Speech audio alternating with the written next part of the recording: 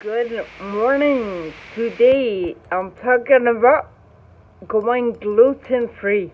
Anyone with an autoimmune disease, gluten is your worst enemy. Okay? So, gluten and dairy, they both cause inflammation. Gluten causes inflammation to the brain, which is terrible. We do not want that. Anybody, but especially people who have an autoimmune disease. Okay, so stay away from gluten. I promise you, it is like night and day. Staying away from gluten. Excuse my hair sticking out.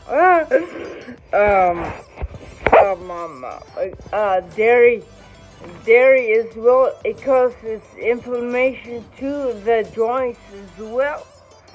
So I'm telling you, if you have an autoimmune disease, you have to stay away from gluten. I promise you, it is like night and day. It is a game changer.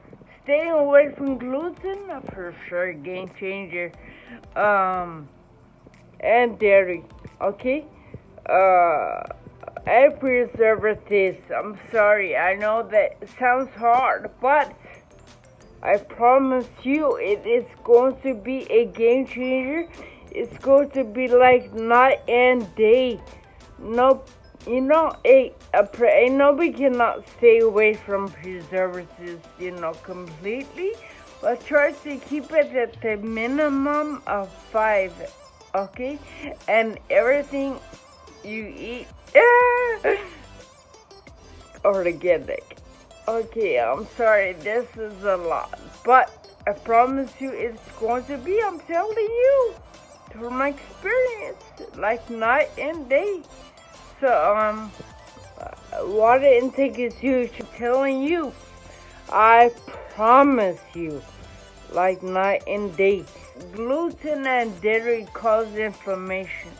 Now that we have that down, sugar and salt. I know it's a lot, but I'm telling you, sugar and salt play a giant role in how our bodies function. How they function and how we feel. Especially those who have an autoimmune disease. Stay away from gluten preservatives. Make sure everything is organic and try to big time cut down on your sugar and your salt. So change your salt to pink Himalayan salt. And then sugar, I use agave in coffee and tea, and that is it. Decaf coffee for me. You don't have to keep that. I started doing half calf, but I'm seeing that I'm making it big. I'm seeing that it is having an effect. So water intake this time, okay?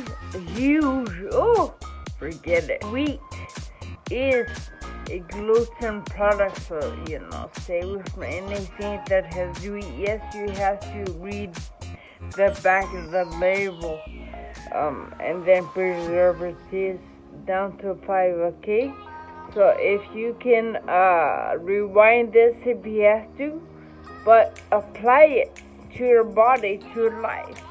Now this is what I do. That is gigantic. Fruits and vegetables. I have a very limited diet, but it is imperative. I'm used to it. Some people turn their head at my diet. Some people don't like it. They're whatever. I'm not going to go there. Okay, so fruits and vegetables. I do a lot of smoothies. I eat a lot of kale and spinach. I still do chicken, organic, of course, cage-free. However you want to do it. Chicken, fish, I do beef sometimes try to stay away from pork. Citric acid, oats. Oats is a gluten trigger. So try to stay away from oats. Corn. Oh, that's hard, man. But I'm telling you, try to stay away from it, because you know what happened? I was eating corn a couple of weeks ago. What a difference in my ataxia. Okay, so I paid for it. So go gluten free, go dairy free. No oats, no corn. Again, they're gluten triggers. Organic, everything. Vitamins. Vitamin E is big time for it. Calms the ataxia if you have ataxia of any kind. Vitamin E, vitamin B12 for energy levels. Also for anyone with ataxia or any autoimmune disease. D3, high dosage, 800 milligrams for E.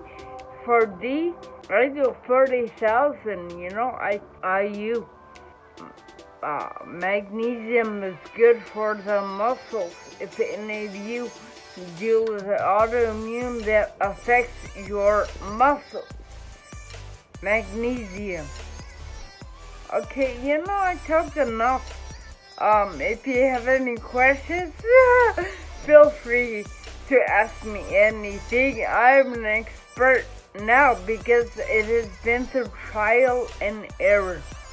And I'm telling you, gluten-free, night and day, game changer, dairy-free, water intake, preservatives, low sugar, salt, Himalayan pink salt, game changers, okay? Alright, peace, and I'll talk to you soon.